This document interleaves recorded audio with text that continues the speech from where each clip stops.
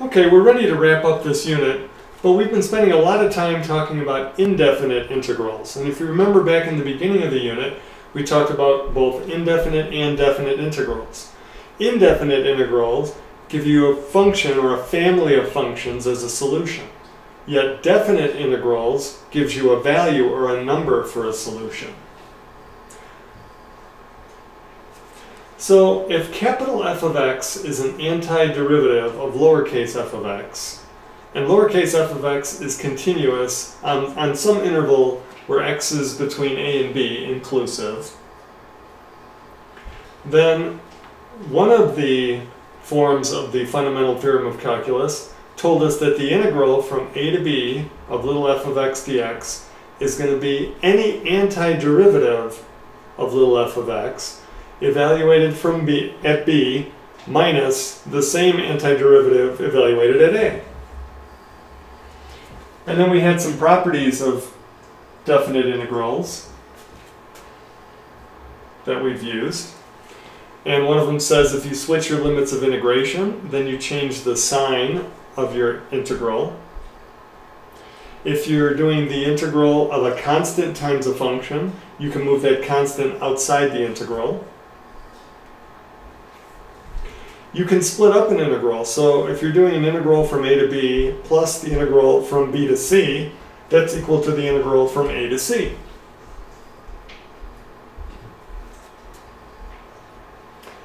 And then also, if we're doing the integral of the sum, or actually difference of two integrals, then that equals the sum or difference of the individual integrals as well. Alright, so let's look at a few examples to make sure we remember how to do the notation and how we work out some of these definite integrals. So this is saying evaluate the integral from 0 to 4 pi over 3 of sine of x dx. Now one way you can think about this is it's asking what's the area between the sine function and the x-axis between 0 and 4 pi over 3. So we start off by finding the antiderivative of sine of x, which is the opposite of cosine of x. And then we're going to evaluate that from 0 to 4 pi over 3. Now remember, the antiderivative, it's a whole family of functions. So some people might ask, well, why not? It's the opposite of cosine x plus c. Well, the c's are going to wind up canceling out anyway, so you don't need to write, you can just let c equals 0. Alright, so we have that. So now I've said this before, you should use parentheses when you're evaluating. So let's put a set of parentheses and let's plug in 4 pi over 3. So we have negative cosine 4 pi over 3, close that parenthesis, minus, and then another parenthesis, negative cosine, and we plug in 0. And notice, we won't make mistakes if we have the extra parentheses, especially because we're subtracting here. Alright, so now we have to go back to our unit circle. And what is the cosine of 4 pi over 3? That's in the third quadrant. That's the 60-degree reference angle, so the cosine is negative 1/2. So this is going to give you the opposite of negative 1/2 minus, and the cosine of 0 is 1, so minus the opposite of 1. So these are all pluses. So we wind up getting 3/2.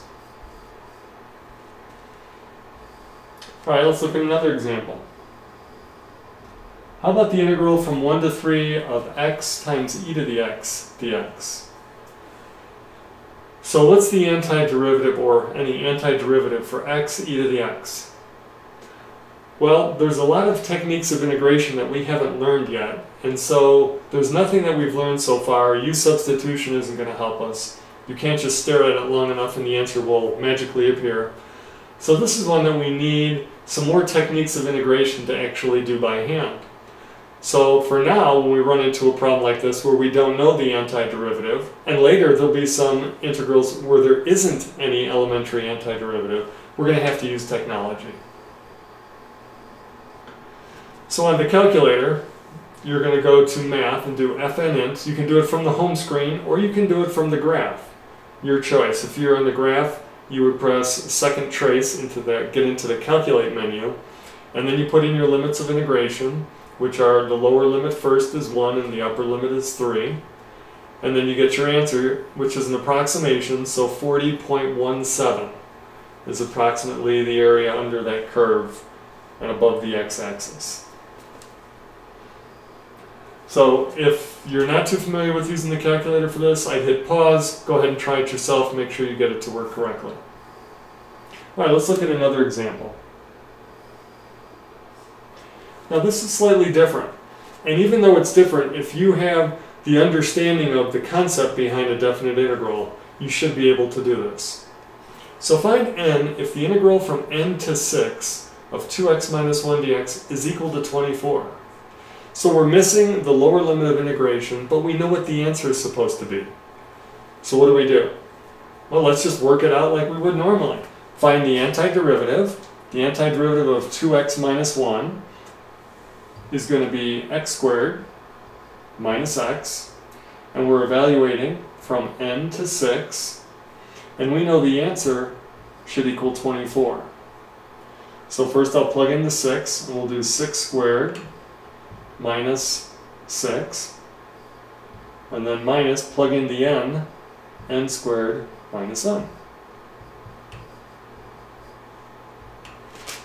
Okay, so you can see that we're going to have a quadratic, which means we may have two solutions for this. So when I simplify this, I get negative n squared plus n plus 30 equals 24. And I'm going to move the 24 to the other side and then divide everything by a negative 1, so my n squared is positive. So I'm going to get n squared minus n, and then I will have a 6 will become a negative 6 equals 0. Well, we can factor this one. If not, we would use the quadratic formula. And this factors very nicely, n minus 3, n plus 2. So we get two solutions, n is equal to 3 or negative 2. So that's telling us that when we do the integral, switch here, the integral from negative 2 to 6 of 2x minus 1 dx, that should equal 24. And also the integral from 3 to 6 of 2x minus 1 dx should equal 24. Now we can use our calculator and verify that. We'll do that in a second. But does this seem to make sense? How could the area wind up being the same from negative 2 to 6 as it is from 3 to 6? Well, think about what this function looks like. This is just a line, slope of 2, a y-intercept of negative 1. So if I move my lower limit of integration all the way over to negative 2, part of that amount between the x-axis and the graph, it's going to be under the x-axis, so it'll be a negative amount. Alright, so now let's go ahead and take a look and see what that gives us.